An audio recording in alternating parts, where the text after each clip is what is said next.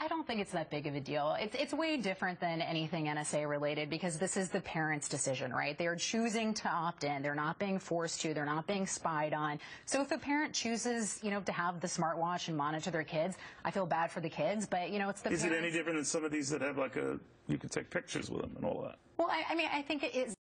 As long as there's the opt-in ability and it's the choice of the consumer, I think it's fine. I'm sure my parents wish they had it. I was a pretty rambunctious child. So. Well, but she raised a very good point. It's your choice. If you want this, and you might find it offensive, but if other parents, just look at it and say, well, I really do have to keep track, and I'd like to have it. Where does it all go? Well, as long as it remains optional, I'm fine with it. I think that's where you draw the line. At any point this becomes something that parents have to do, then I have a real problem. Deems, you're wearing a scarf or something, that's offensive to some other group. Where do you go with that? Well, it actually looks like I might differ with everyone at this table.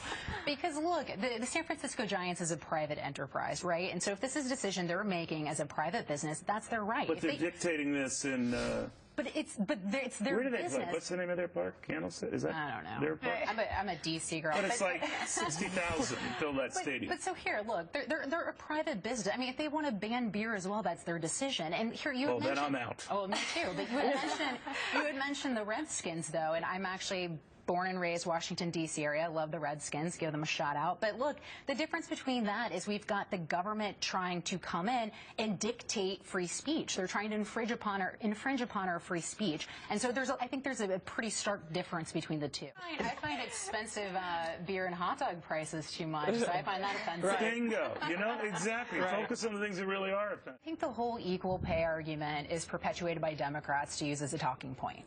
And the reality is, if you look at a lot of the studies that they've But do you buy what Pam was saying at the top, that there is a disparity? There's a clear disparity. But this is the point I'm making. So I think a lot of the studies and a lot of what people point to is studies that don't take into a lot of different variables, right? It doesn't take into hours worked, it doesn't take into the type of job, and it doesn't take into potentially taking some time off to be a mother and stay at home with your kids.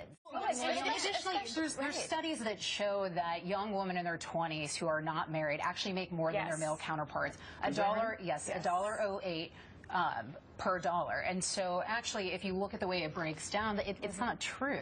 Women are making more in their early 20s.